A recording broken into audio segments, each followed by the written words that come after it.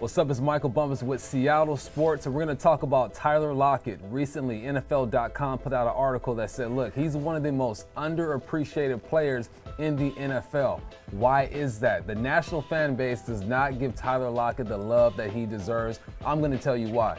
One, I think it's a personality thing.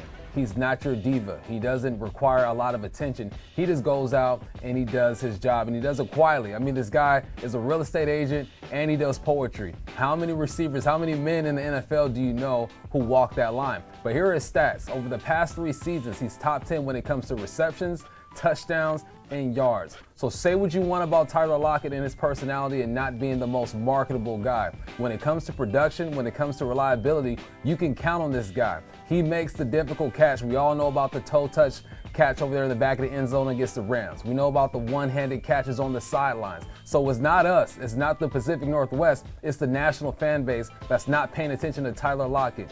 DK gets a lot of the attention, he deserves that. But if you ask DK, he understands that. If he doesn't have Tyler Lockett, number 16, working the slot, working the outside, and making these tough plays down the field, he's not going to get the opportunities that he gets to make the big plays. So my word to you guys is keep supporting Tyler Lockett, and sooner or later, the national fan base is going to catch on.